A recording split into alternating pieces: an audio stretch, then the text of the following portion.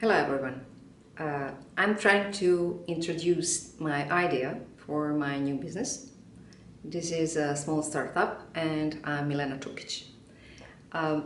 Being a biomedical engineer of electronics and with a PhD in biophysics and neuroscience, I somehow got the idea how we can merge several disciplines in those two fields.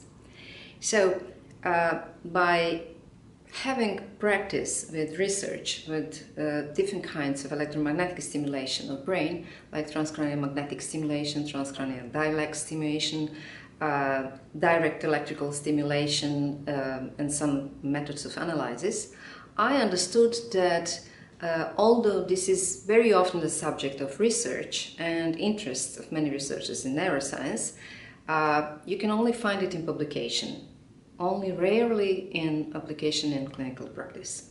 So when you look from the engineering point of view, every EEG apparatus, which is extensively used for making stronger the diagnostics in neurology or neuropsychiatry, has only application on Fourier transform and its derivatives.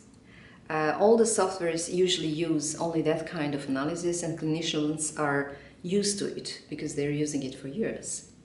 But nonlinear analysis, which is not new, we are using it more than 30 years very successfully. When you combine it with data mining and machine learning, can give us some methods which are user-friendly.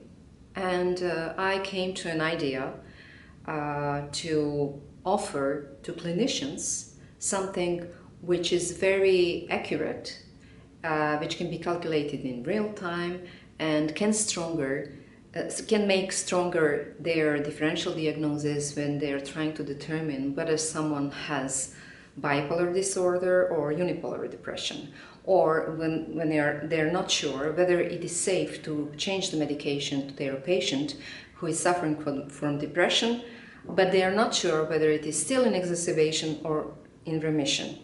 The method we applied can clearly classify that.